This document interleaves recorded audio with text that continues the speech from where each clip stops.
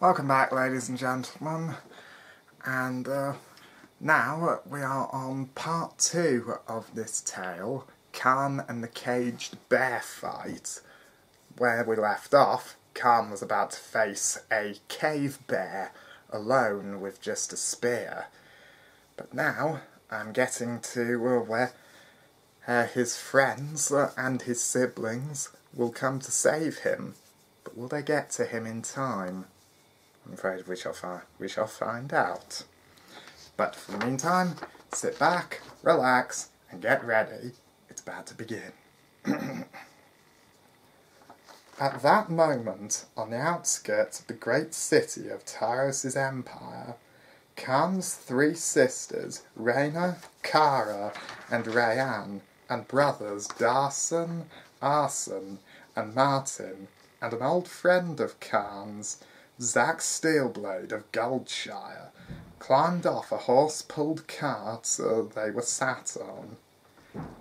"Thank you, my friend," said Regarnah, and handed 5 silver and 3 gold coins to the young imperial man driving the cart. Then they made their way to the white city of Lintherdal. Khan and Zack met over a year ago, and they were part of the Skyvale armies sent to the country of Blackrock in the northwest of Tarous, a large and mountainous land and home to a race of moored elf folk often called Bretons. Khan and Zack were called up for duty to help the Bretons fight off Dark Elf and exiled Imperia and Pixie invaders from Ashamland and the Sangar Isles. They fought together on that campaign for over 2 years, building a strong friendship between them. So when Khan's siblings came to him asking for help to find Khan, he agreed to help them. "This city is so beautiful," Kara exclaimed in wonder as they walked into the city. Kara was short and rather fat for a Regarnah, with wide hips and waist, as well as quite large breasts. But she still had palish brown skin, the dark green eyes of their father, the dark brown hair of their mother that went down to the back of her neck, a round nose, and she wore a light green dress with a dark brown leather breastplate and black belt across her waist, with a long dagger hanging from her left hip. She was right about the city. The large white tower loomed in the distance at the centre of the city. That was said to be the home of the Emperor, but the other buildings around them were built out of stone, wood, and metal of every kind found in Tarous. But the Temple of the Gods was the largest and widest construction after the White Tower, built out of large pearl-white and pitch-black stone with large gems of many colours encrusted around a large dark pine wooden door at the top of the white marble stairs. "No wonder folks from across Tarous come to see this city. It's so beautiful here," said Kara, and as Rhea and Regarnah all agreed with her. "Can we focus on finding Khan? He could be in danger and need our help," Zack said firmly. Khan's siblings nodded, and then they all left to find the place where Khan was being held, little knowing that they were being watched and followed by a figure in a dark robe. Oh dear. Khan leaped out of the way of the cave bear as it charged towards him. Khan rolled over his shoulder and onto his feet. He gripped the spear shaft tightly and pointed it at the bear, his fear rising. Khan had read about the beasts of Tarous, but the bears were what scared him most of all, especially the cave bear.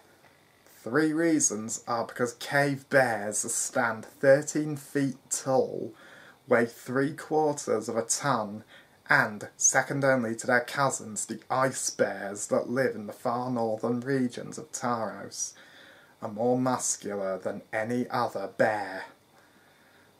I always hoped that I would never face a beast like this, Khan said to himself as the cave bear then came charging at him again, but he had no time to get out of the way, and then the bear's head slammed into his stomach, knocking him onto his back and driving the air out of his lungs. Then the bear pinned Khan down between its front legs, but luckily Khan's arms were free and he was able to use the spear shaft to block the bear's biting head. Its breath was hot and rancid with the stench of rotten flesh, and saliva was dripping from its terrifying teeth. "You have terrible breath!" Khan groaned as he used all his strength to push the bear off him. Then he rolled onto his feet. Then he pointed the spear forward as the cave bear stood up on its hind legs and let out a bellowing roar that froze Khan's blood and shook his bones. Then the cave bear dropped back onto all fours. On all fours it was as high as Khan's chest. Then it began to circle the cage arena as Khan did the same.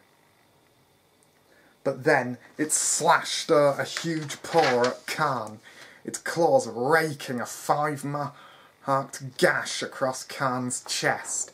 He winced in pain and staggered back from the force of the strike, and dropped the spear which had broken in two, and the bear's claws raked down his chest, which was now dripping blood.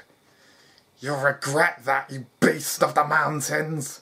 Khan yelled as fiery pain shot through his chest.